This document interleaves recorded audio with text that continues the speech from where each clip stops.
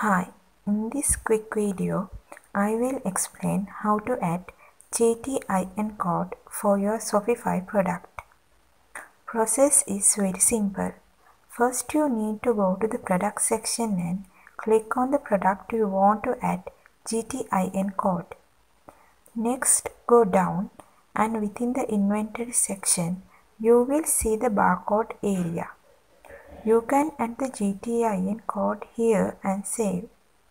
GTIN Global Trade Item Number and MPN Manufacturer Part Number are types of product identifiers that are used to uniquely identify product in the global marketplace.